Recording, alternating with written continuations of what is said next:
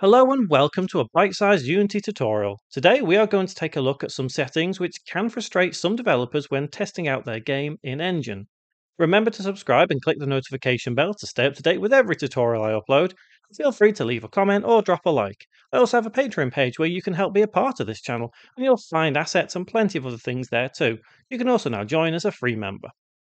So, have you ever built a great looking game in the scene view, played it, but it looks all distorted and pixelated in your game view?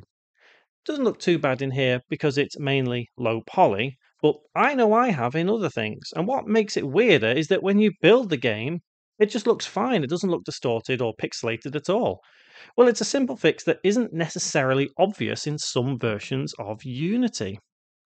In older versions, you simply have to make sure that this scale slider is 1x rather than currently 1.3x. So increasing it makes it look a bit more distorted and pixely. Reducing it makes it look more normal. But what if your version is like mine and won't go as low as 1x? Mine only goes as low as 1.3x and still looks not so good. Well, did you know that there's another setting which is not so obvious that you need to change?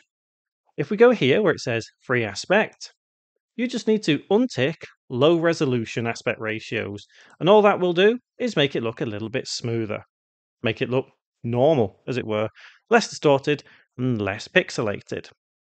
So, this does become more apparent when it comes to UI elements. So, if I go into a different scene and if I re enable that low resolution, you can see just how distorted this character looks on screen. So this is a UI image, and it just doesn't look smooth. You can see the grunty little pixely bits at the side of her. So just remember, turning off that low resolution aspect ratio will make everything look normal again. It's one of those settings which is so obvious when you find it, but finding it can be such a pain. So I hope that's expanded your knowledge a little in Unity, and remember to subscribe and click notification bell and you can stay up to date with every tutorial I upload. See you next time.